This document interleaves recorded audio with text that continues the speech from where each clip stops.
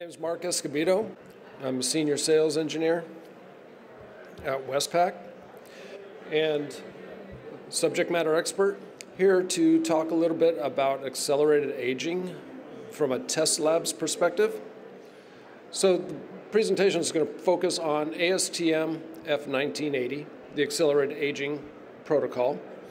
We're going to talk a little bit about the principles of accelerated aging. So now let's dig into ASTM F1980 just a little bit, talking about time versus temperature. Now, for the accelerated aging, that's the whole premise, is that we're going to increase the temperature to shorten the duration of time that we're going to age these products. And we'll see that it's going to be very significant. But in the standard itself, it talks about temperatures higher than 60 C are not recommended. And that's due to the polymeric systems may experience nonlinear changes in crystallinity, formation of free radicals, or even peroxide degradation. And what we mean by nonlinear is that it's outside the realm of the material, that the material is degrading much faster and not in a predictable manner. So we want to stay out of that. We want to stay within a range. So what would that range be? Well, typically the glass transition temperature. You can think about that. Glass transition temperature, the temperature that you age at, you should be below that so that you don't have any defects or false positives. So simply, the accelerated aging formula is just the accelerated aging time, your desired real-time aging, divided by an accelerated aging factor. So we call that AAT, accelerated aging time.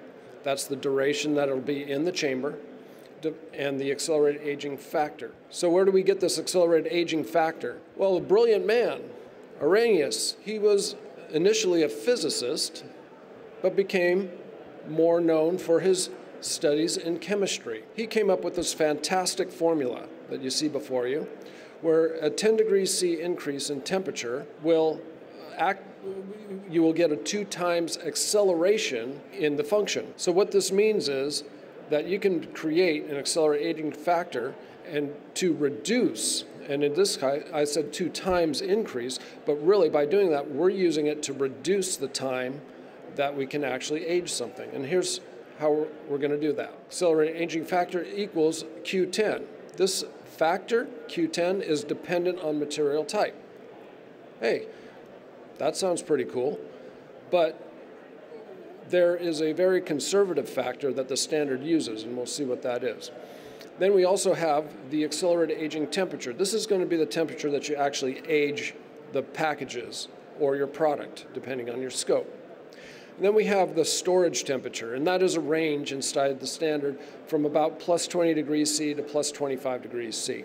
So you can play with that within that range. Now, I've heard a lot of discussion that your storage temperature, like that should be your storage temperature.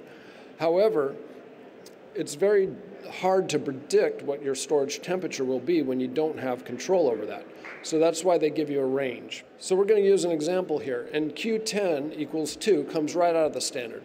So it's a very conservative number, and that's my point, is that you can change the Q10, and we'll talk about that in a little bit. But the only way to change your Q10 would be to study your materials. And again, that's back to that, where do I see nonlinear changes?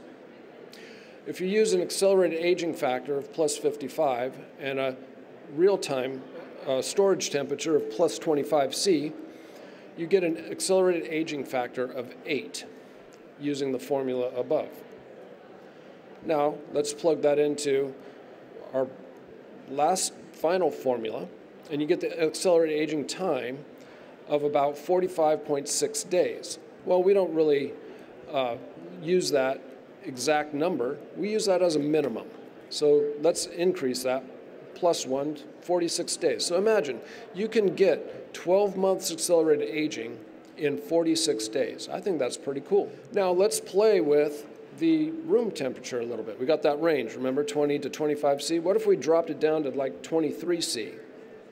Okay, well, keeping everything the same, just changing the room temperature, the accelerated aging factor changes from 8 to 9.2. Let's plug that into the equation. Now I get 12 months at 39.7 days. So that's 40 days. I have a 6-day reduction just by changing that room temperature, the delta, that's what I'm doing. I'm changing the delta from my aging temperature to my room temperature or storage temperature by 2 degrees C, and I can save 6 days. Hey, that's getting pretty good. I can also increase temperature. So if I'm at plus 55, that's what our examples are. What happens if I go to plus 60? So you can see we can play with these numbers a little bit. Now I wanted to illustrate in this example Q10 of 3. So what that means is that the sample that I can age, I've studied my materials, and I've determined empirically that that number can be a 3. If I keep everything the same, 55C, and notice I'm back at 25C for my room temperature, I get an accelerated aging factor of 27. Last time it was 8. Plug that into the equation. Now I can get my accelerated aging time down to 13.5 days.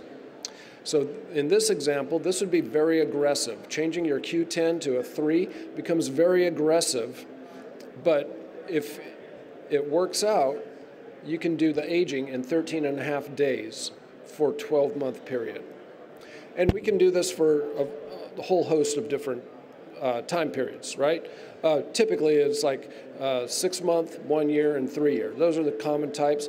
And actually, in the life of medical device, if you have to go to 5 years, that's a lifetime. So let's kind of put this all together in a table. So if we keep our desired real time at 12 months and our aging temperature at plus 55, you can see at 1.8, it yields these this duration. At 2, this is the most common at 39.72 and 45.63, so we call it 40 and 46 days. And at 3, we can get it down to 11 and 14 days. So this is an illustration how, if we study our materials, we can actually change the Q10, and that could be used to our advantage. But we don't do that. And so one of the challenges I would like to put out to people in the medical device world who make materials is, how can we get better data on our materials to see if we can change the Q10? And then we can all follow that as we're doing our validations. And at this point, I think I've kind of let the cat out of the bag and kind of told you all the answer. But in order to change your Q10 value, you must study the materials, identify any nonlinear changes that occur, and stay below that area, and then look for these changes in crystallinity and such. So what I'd like to kind of leave you with a little bit here is to define your test parameters, determine the needs and requirements for the materials being tested. And is this going to be a package test or a product test? And that kind of leads into deciding what your intended purpose is. We're an independent test laboratory for mechanical and environmental testing, focusing on these industries. ISO 17025 accreditation means that the data that we produce is accurate and reliable, and we're 100% employee-owned. Thank you for your time.